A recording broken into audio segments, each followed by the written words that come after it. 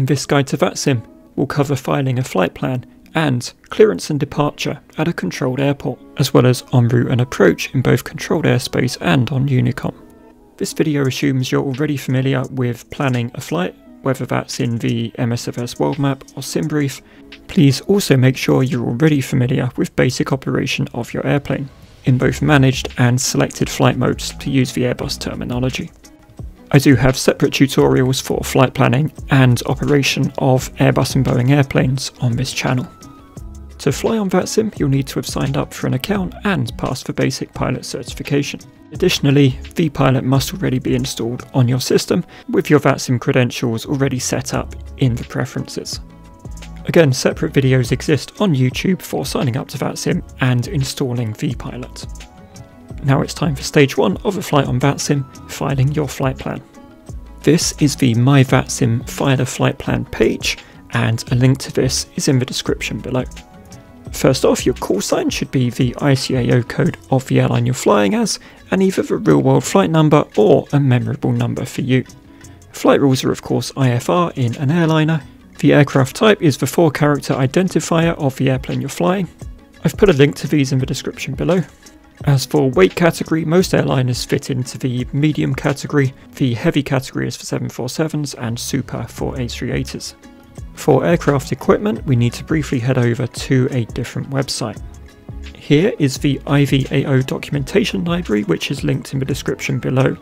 It contains a comprehensive list of aircraft equipment for common types. For example, here we're using the Airbus A320, and the equipment we need to declare is listed in this table. We'll now return to VATSIM's File a Flight Plan page and enter the equipment we found on the IVAO page. For airlines, transponder type is S. Departure and arrival airports are straightforward. Off-block time is when you hope to leave the gate, and your alternate should be a suitable airport that you can divert to if required that's near your destination. Altitude will be the cruising altitude you've selected, either in the MSFS world map or SimBrief. So looking at the airspeed column, 488 knots is Mach 0.8, which is the speed that most airliners cruise at once they reach their cruising altitude. En route time is your predicted flight duration. Again, you can get that from your flight planning tool. Finally, fuel endurance. If you're cheating like I am and using unlimited fuel in the sim, just enter 24 hours. Otherwise, you can use your flight planning tool to give yourself a more accurate estimate. Route details is where you'll populate the en route waypoints and airways from your flight planning tool. Remember, don't insert SIDs and stars here, as these will be assigned to you by ATC. And with that, you're good to go. Scroll down, hit File Flight Plan. Load in at the gate and connect to vPilot, entering your flight number, aircraft type and SALCAL code. You can usually find the SALCAL code printed on the bulkhead of the plane you're flying.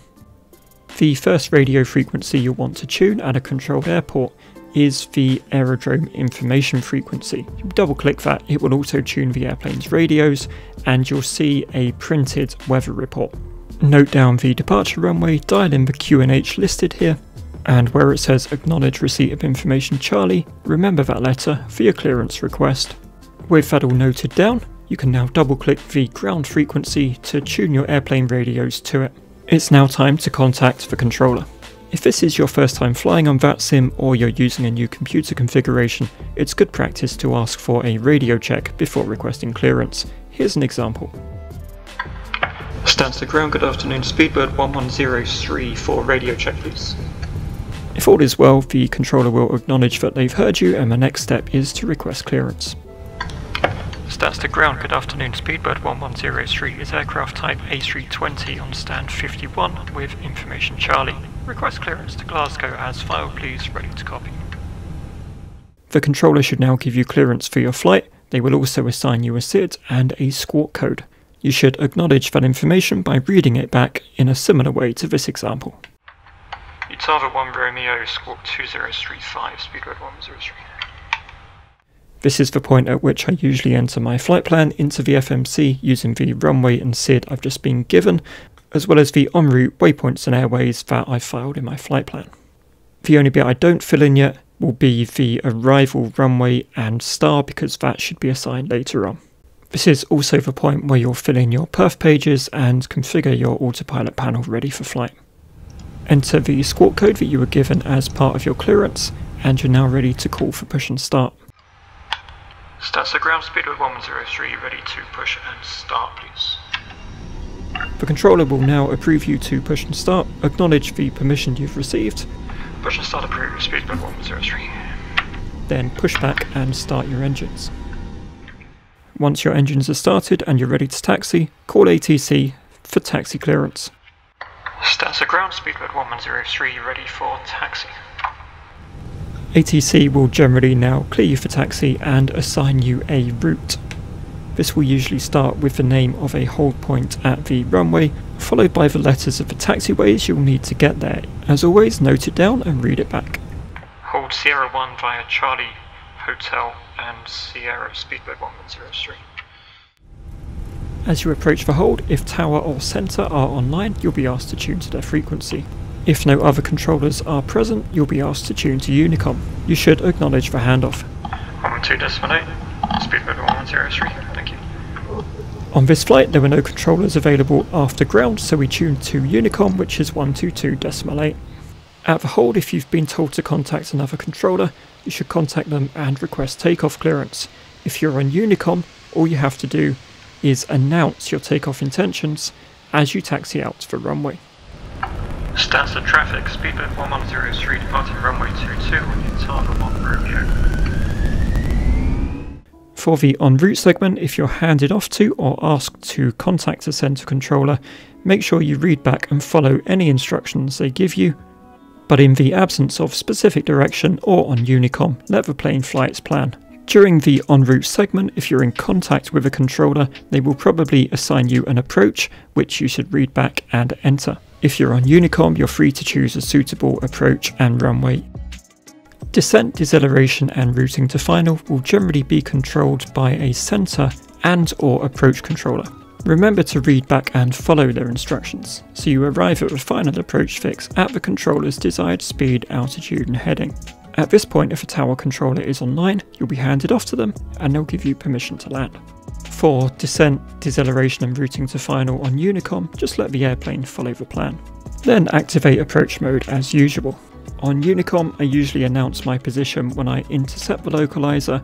Glasgow traffic, speedbird 1103, type A320, intercepting the localizer for Glasgow, runway 5. Followed by another call when I'm on final.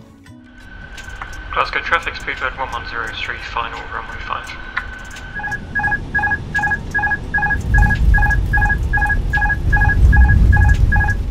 Upon vacating the runway, if there's a tower controller online, they will hand you off to ground, or if there's no ground controller online, you'll be handed off to unicom, at which point you can just taxi to your gate and shut down. If you land at an airport with no tower controller, once you vacate the runway, it's good practice to let the traffic know you've done this. Glasgow traffic, speedbird 1103, clear off runway. Hold short before entering the taxiway. If a ground controller is online, they'll request that you contact them so they can direct you to a gate. In the absence of a ground controller, just taxi to a gate of your choosing and shut down. Thank you for watching. I hope you found this useful. I plan to record more flights on VATSIM with ATC audio, so please drop a like and subscribe if you'd like to see more of those. Drop any questions in the comments section below. Take care, and I'll see you next time.